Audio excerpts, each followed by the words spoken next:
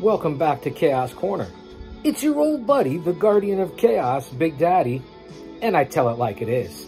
I'll say that to say this, coming to you again from the lounge here at Chaos Corner, and we have a special edition here of the show, and that's going to be The Complete Idiot's Guide to Pro Wrestling by Captain Lou Albano and Burt Randolph Sugar, a match made in heaven. Now, if you go back the history of the last couple of years here on Chaos Corner on the YouTube channel, you'll see that we did a bunch of reviews from A Complete Idiot's Guide to Pro Wrestling. Listen, this was written back in the late 90s, was released in 1999. This is over 2 decades ago, but it's relevant today in today's industry. And to give you a little synopsis, or to look back, so to speak, as to what was going on, and for those who paved the way here in the pro wrestling industry, the IWC, if you will. So this was spur of the moment. I like to carry on the tradition. I want to give back. I want to thank you, everyone, for being here. Kick back, grab a beverage, grab something to eat, a snack. We're going to be on here for a little while, maybe a half an hour. We're going to cover one chapter at a time like we always do. And remember, follow me on all social media platforms, and you know what they are. Here on the mothership, Guardian of Chaos on YouTube. On Twitter in real time, it's at Big Daddy GOC, and the GOC stands for the Guardian of Chaos. If you hit that profile link on Twitter, that will knock you over to here on Guardian of Chaos on YouTube. It's the Guardian of Chaos on Instagram. On Facebook, there's 2 accounts, Jay Brony and Prodigio Fidelis El Guardian. Now, I post every day on all those accounts, or just about every other day. And then, of course, there's Rumble, Gitter, Gab, Truth Social, Parler. I cover it all in the IWC, a one-man show, unique and unscripted. That's what you get here at Chaos Corner. I cover everything from AEW to the WWE, to MLW, to Impact, to New Japan, to Ring of Honor, to the NWA. I may have said that already. And of course, Paradise Alley Pro Wrestling locally with the Paradise 4, my home. We cover it all from coast to coast and border to border, from pillar to post with the... It's me. It's me. It's the GOC. So we're going to relax.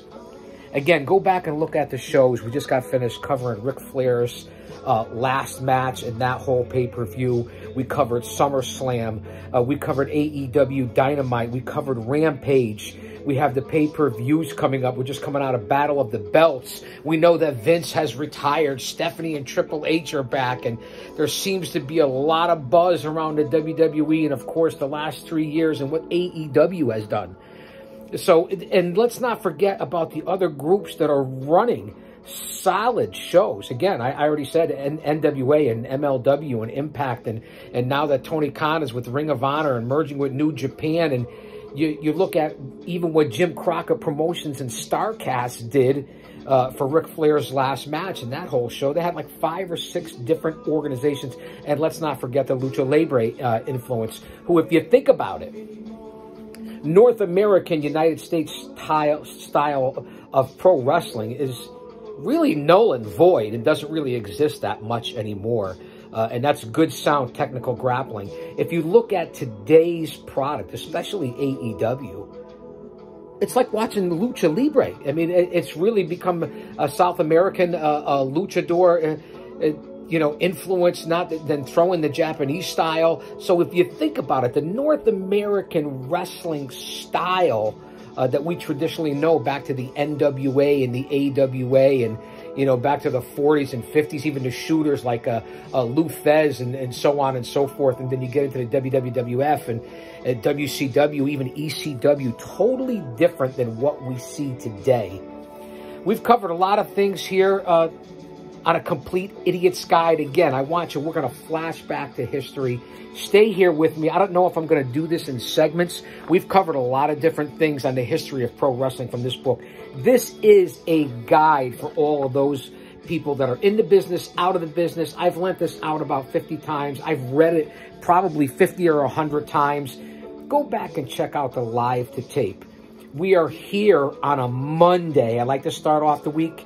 We have Raw tonight. We have AEW Dark and Dark Elevation. We have NXT, MLW, AEW Dynamite is going to be big this week. Leading into the pay-per-views coming up, there's a lot of things going on. Impact on Thursdays. Let's see what's in store for the IWC. But in the meantime, we're going to flash back and throw it back with your old buddy, the GOC. Let's take a little sip of the beverage here. You see the sun is coming up. We made it nice here in the lounge. We haven't been down in the bunker, although I just came up from the bunker. I got to get my wings, folks. I haven't had coffee yet.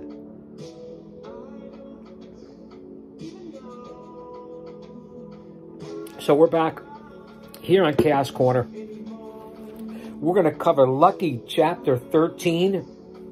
You know the different sidebars and notes. If you've gone back, you probably have to go back 4, 5, 6 months ago, even to last year, to see the first several shows on what I did for the Complete Idiot's Guide to Pro Wrestling. And the different chapters and things that I've discussed for history and knowledge and learning and ring psychology and emotional investment. Things that you fans need to know. My over 50 years as a fan, a mark, a smart, a scout, a historian. I know what I'm talking about. And then throw in my over 3 decades performing as a pro wrestling manager, as a personality, a talent, if you will. And then, of course, still currently broadcasting on Fight TV for Paradise Alley Pro Wrestling. I mean, it does it for guys that worked under the guidance of Vincent Kennedy McMahon. So to give you the insight of what you get here on Chaos Corner. Again, I'm repeating, no producer, no paywalls, no Patreon. I'm not asking anybody for anything except to subscribe and have fun and spread the knowledge. This is my stress reliever and for me to give back to you. And in 2022, during a long, hot summer, don't we need something like this? Someone like me? And speaking of that, just want to give big praise and shout out to my Lord and Savior, Jesus Christ, because without him, none of this is possible. And without you guys, none of this is possible. So chapter 13, this is what we're going to cover. Again, I'm going to read. That's why we have the background, no copyrights, no infringements. This is for, you know, for the channel here on Chaos Corner. So that's why I'll continue to ramble on. And I might skip a couple of things here. We were talking about sidebars and different things. We'll have Captain Lou's Corner, which is Captain Lou Albano. We'll have Bert's Corner, which will be Bert Randolph Sugar. We have the WrestleMania sidebars. These will be little notes and tidbits that will go along in the chapter. We'll have In Your Face segment. So just the different things that we're going to cover here today. And we're going to cover in this chapter, in the cage and caged matches, barbed wire matches, pint-sized but pugnacious midget minis wrestlers, whatever you want to call it. We're not here to be politically correct. Crossover dreams, athletes from other sports that join the fray, and a smorgasbord of wild rituals. Again, I'm going to read this to you as if we're in school. So school is in session.